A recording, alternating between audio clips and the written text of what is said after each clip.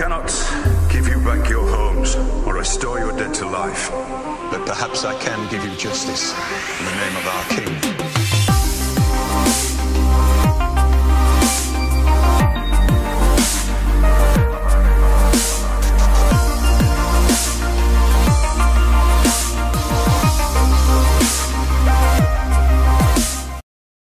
Hey everyone, recently I've been watching Season 7 of Game of Thrones and concentrating on possible foreshadowing in the background of scenes, mostly because I find new things pop out every time I watch the older seasons.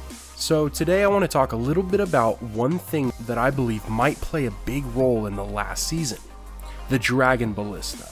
Basically a mega-sized wooden crossbow that shoots large bolts at its target.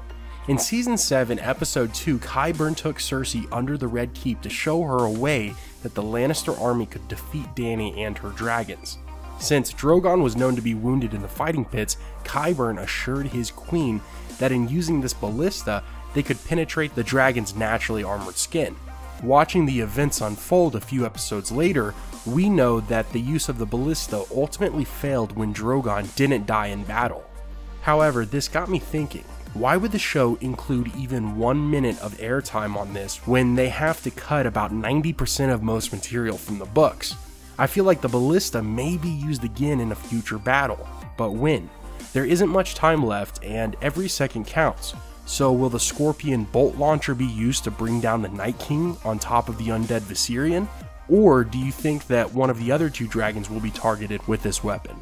If we look at how the Night King brought down Viserion, you'll notice how, in comparison to the wooden ballista, the ice spear had much more power.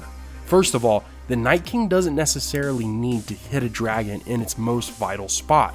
The power and magic he contains is obviously enough to bring down just about anything in the known world. Now that Viserion is controlled by the Night King, it may prove even more difficult for a ballista to endanger the magical beast. That's why I believe if the Scorpion is to be used one more time before the series ends, it will be against one of Dany's remaining dragons. One thought is maybe if the Great War doesn't fare so well for the humans, there is a chance that the dead claim both Drogon and Rhaegal as their own.